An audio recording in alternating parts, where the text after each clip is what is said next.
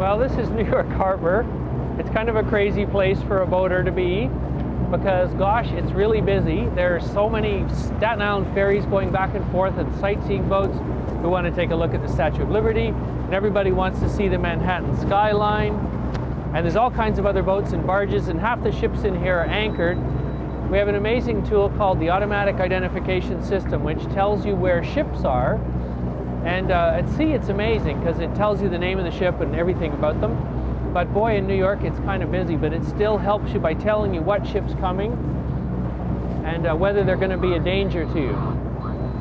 I'm just going to put it in autopilot and take a look at that display. Okay, that's a target, dangerous target. So in other words, this ship is calculated to come close to where we are within the next little while. So I can just take a look at that. Closest point of approach, we're going to come only 300 feet away from it in 2 minutes.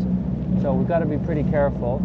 It's going 13 knots, the Guy V. Molinari, 340-foot long passenger ship. So let's take a look.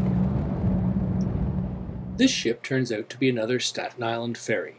The Raymarine AIS receiver is a unit that uses your VHF radio antenna and splits out the coded information sent by surrounding ships.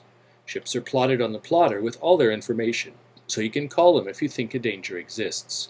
Because the position of the ships are being transmitted from the ships themselves, the system is extremely accurate.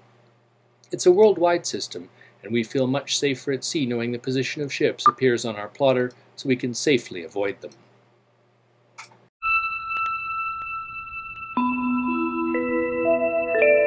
Come aboard for the entire voyage, collect the whole Distant Shores series on DVD, and plan your own escape.